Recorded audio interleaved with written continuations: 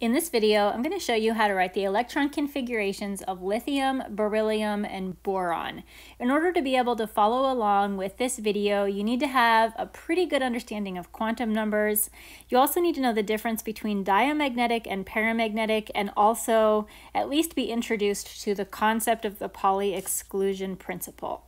So let's get started with lithium. Before we write an electron configuration, the first thing we need to know is how many electrons are in the atom. And the fastest way to get that information is by looking at the periodic table. So here's lithium, and we can see that lithium's atomic number is 3, which means that it has 3 protons and also that it has 3 electrons. So that's how many electrons that we're working with here. And now what we're going to do is write a set of quantum numbers for each one of those 3 electrons, following the Pauli exclusion principle, and also remembering that electron configurations are always written for the ground state, meaning that we want to come up with the lowest possible set of lowest energy sets of quantum numbers. So that means we want to start in the n equals 1 level, and when n equals 1, L equals 0, and m sub L equals 0. And m sub s could either be 1/2 or it could be -1/2. And so that's a set of quantum numbers for our first electron. And then for our second electron, we're going to put that second electron also in n equals 1, L equals 0. And this one is going to have the opposite spin. So this one will be m sub s -1/2. Now we need to find a place for our third electron, and there's no other n equals 1 options for us. So we've exhausted every possible combination of quantum numbers when n equals 1, which means that we have to move up to the next energy level. The next energy level is n equals 2. Now when n equals 2, we have a couple of options for L. L could either be 0 or it could be 1. 0 corresponds to the s orbital and 1 corresponds to the p orbital. And which one of those should we choose? Fortunately, in terms of energy, the L equals 0 is lower energy than 1, which is lower energy than 2, and so on and so forth. So we're going to go with L equals 1 or L equals 0, which is lowest energy. And when L equals 0, m sub L is restricted to 0, and m sub s could either be +1/2 or -1/2. We'll just go with 1/2. So there's a set of quantum numbers for all 3 of our electrons. Now let's go ahead and make some orbital diagrams. Let's do this in both forms. So we're going to do the form that shows us the relative energy, like this, and then we're also going to do the box diagram as well. I'll do the box diagram down here. In the box diagram, remember we draw one box for each orbital that we're working with. And up here we can see that both of these electrons here, because they are n equals 1 and L equals 0, these are 1s electrons. Again, n equals 1 shows up right here, and L equals 0 is this part, the s. And our third electron, this one is in n equals 2, L equals 0, so that's going to be the 2s orbital. So when we're doing a box diagram, we need 2 boxes. We need one box for 1s, and we need another box for 2s. Same with our energy diagram. We need 2 lines. We need one line for the 1s orbital, and we need another line to represent the 2s orbital. And now we fill in our boxes or our lines with arrows to represent the electrons. The 1s orbital has 2 electrons in it, one of them +1/2 and the other one -1/2, and we represent that with 2 arrows, one up and one down. Our 2s orbital has only 1 electron. We could draw that with an up arrow or a down arrow. It doesn't matter. All that matters is that we only put 1 arrow in there. And let's do the same over here for our energy diagram. 2 electrons in the 1s orbital, 1 electron in the 2s orbital. And let's go ahead and write out the electron configuration for this. Remember, that's an abbreviation of the box diagram or the energy diagram. So in our electron configuration, we're going to write 1s for the 1s orbital with 2 electrons, and then 2s, 1. And again, this is telling us that we have 2 electrons in the 1s orbital, and we have 1 electron in the 2s orbital. So this is our electron configuration, and that is what it represents. Let's classify lithium as diamagnetic or paramagnetic. I've given you a reminder down here that diamagnetic means that all the electrons are in pairs. We can see here that our 2s electron is not in pairs, which means that this is paramagnetic because our 2s electron is unpaired.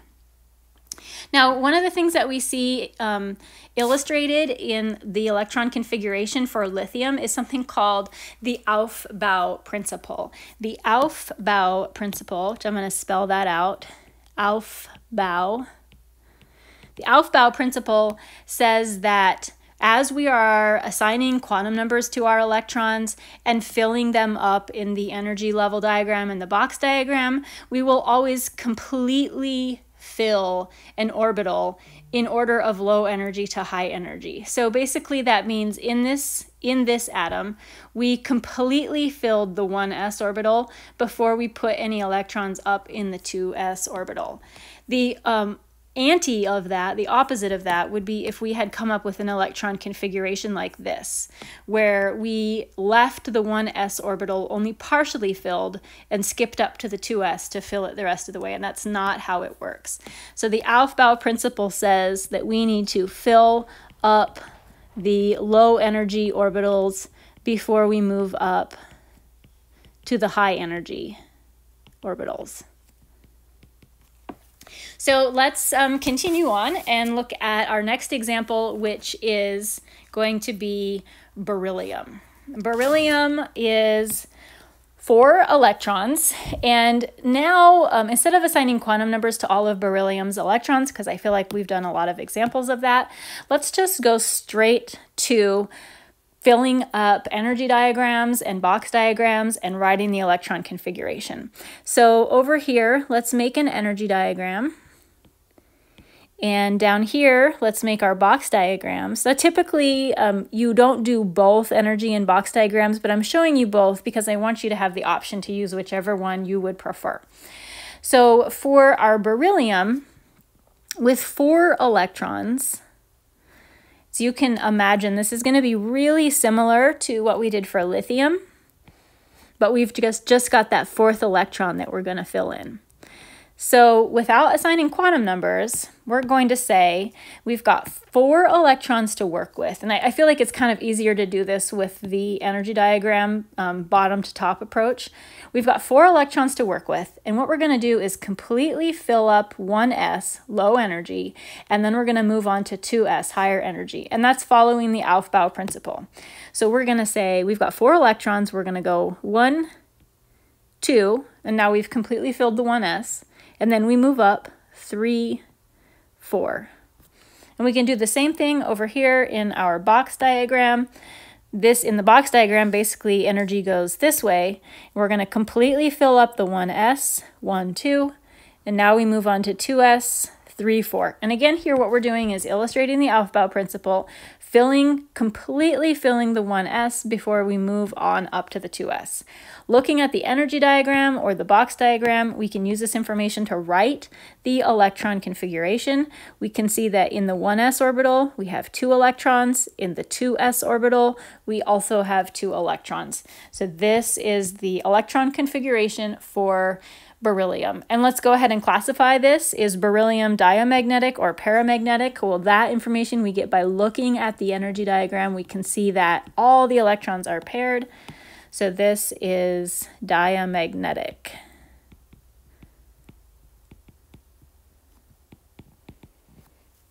Let's look at another example, one more example in this video.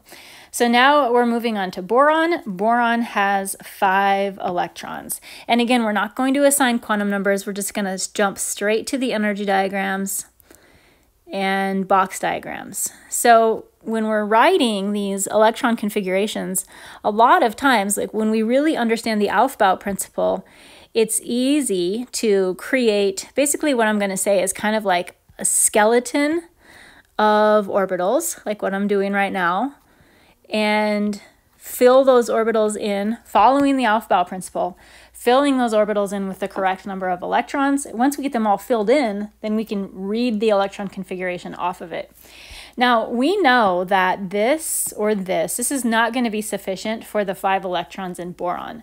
We completely filled the 1s and 2s with our beryllium's electrons, and so that means we need more orbitals up here. We need more orbitals to work with. So what comes next in terms of energy after the 2s? Well, in a few videos past, I gave you this chart, told you to not memorize it. I still don't want you to memorize it because I'm going to teach you a trick. But this chart gives the relative energy of all of the orbitals. So far we've only dealt with 1s and 2s. The next highest is the 2p. Now, we only have one more electron to deal with boron, so we really don't need all of these 2p orbitals. We're not going to need all of them, but the 2p orbitals, they're like joined at the hip. You can't take one and leave the other two. So what we're going to do is bring all 3 of these 2p orbitals into the mix. We're going to put all 3 of them. And remember that all of the 2p orbitals have the exact same energy, so they're drawn side by side, indicating that they are equivalent in terms of energy. For the box diagram, I'm going to need to make myself some more space here. So I'm going to put my boxes for my 2p orbitals. I really think I just need to redraw my box diagram because I made it too big. So my 1s, and then my 2s, and then my 2p. And so when we have this, like, notice that I'm trying to make a slightly larger gap in between the different types of orbitals and a smaller gap in between the similar 2p orbitals. And I'm just writing 2p underneath all 3 of these. They all have the same name. So whether we're using the box diagram or the electron configuration, or excuse me, the energy diagram, we're going to fill it up following the Aufbau Principle, counting up to 5. 5 electrons are going to go in here. So we first completely fill the 1s, that's 1, 2. Now we move up, completely fill the 2s, that's number 3, number 4, and now we can move up, put 1 electron in a 2p orbital. It does not matter which one you choose, just put 1 electron in there somewhere. Now let's do the same thing for our boxes, 1, 2, 3, 4, 5. Like I said, I like this format better because it's easier for me to see the distinction between energy when they're stacked on top of each other. When they're all written side to side, I just feel like it's not quite as good of a visual. So now we can read from this, we can read what our electron configuration is. We can see in the 1s, we have 2 electrons. So we have 1s2, and then in the 2s, we have 2 electrons. 2s2, and in the 2p we have 1 electron, 2p1. That's the electron configuration for boron. Is it dia or paramagnetic? Well, diamagnetic means that all the electrons are paired, and we can see that we have an unpaired electron here, so that means that this is paramagnetic.